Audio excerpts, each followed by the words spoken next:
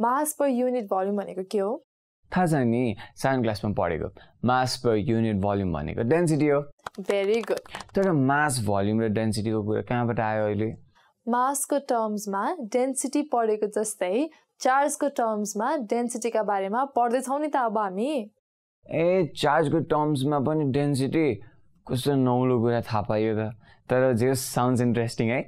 हो त, अब्जेक्टको length, area र भोल्युममा डिस्ट्रिब्युट भएको चार्जको अमाउन्टको आधारमा 3 किसिमका चार्ज डेन्सिटी डिफाइन गरिएको छ। ती किसिमहरू के हुन् टिचर? ओके, म भन्छु है त। Linear charge density, surface charge density र volume charge density. भोल्युमबाट volume charge density त बुझे, तर लेन्थ र एरियाको कुरै आएन नि। म 3 किसिमको चार्ज डेन्सिटी बारे अलिक कन्फ्युज भयो टिचर। ल, म तिम्रो कन्फ्युजन हटाउँछु है। लिनियरली अब्जेक्टको लेन्थ र सर्फेसले अब्जेक्टको एरिया बुझाउँछन्। लेन्थ, एरिया र भोल्युमको आधारमा 3 किसिमको चार्ज डेन्सिटी भनेको बल्ल बुझे। लेन्थ, एरिया, भोल्युम सम्झिनु पनि सजिलो रहेछ है। हो, त्यसरी सम्झिँदा पनि ठिकै हुन्छ।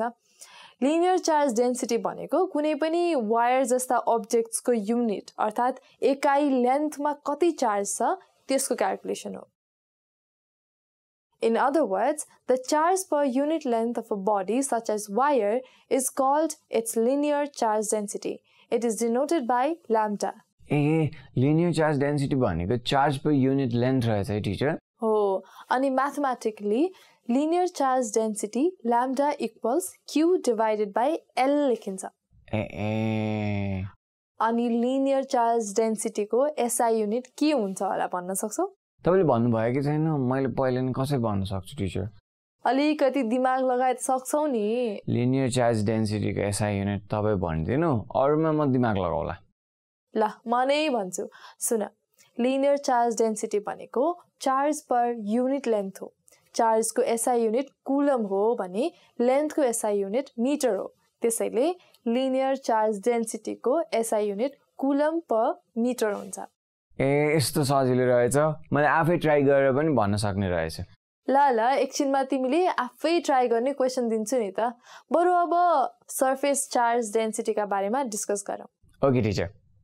सर्फेस भनेपछि अब्जेक्टको एरियासँग रिलेटेड कुरा हो। त्यसैले सर्फेस चार्ज डेन्सिटी भनेको कुनै पनि अब्जेक्टको युनिट अर्थात् एकाइ सर्फेस एरियामा कति चार्ज छ भन्ने कुराको क्याल्कुलेसन हो। In other words, surface charge density is the charge per unit area of a body. Surface charge density पनि बुझे। अनि surface charge density लाई कुन सिम्बलले डिनोट गर्छौ? Surface charge density लाई सिग्मा सिम्बलले डिनोट गर्छौ। ल, अब फेरि तिम्रो नलेज चेक गरौँ है त। क्विज हो क्या टिचर? क्विज पनि गरौँला पछि, तर अहिले surface charge density को SI युनिट के हुन्छ होला भन्न सक्छौ? त्यो सर्फेस चार्ज भनेको charge per unit area of a body हो। यसको म्याथमेटिकल फर्मुलाबाट ट्राई गर्छु है। हुन्छ, ट्राई गर न त। Mathematically surface charge density sigma equals charge divided by area हुने भयो। चार्जको एसआई युनिट कुलम्ब हो र एरियाको एसआई युनिट मिटर स्क्वायर्ड हो। ल, ठीक भन्यो।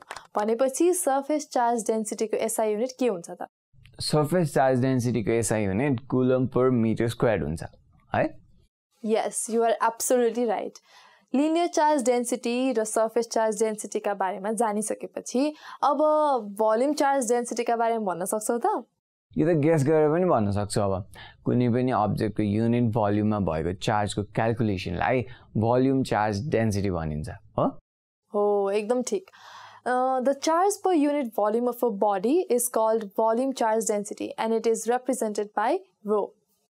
Wow teacher, volume charge डेन्सिटीको mathematical formula र एसआई युनिट पनि म भन्छु है त।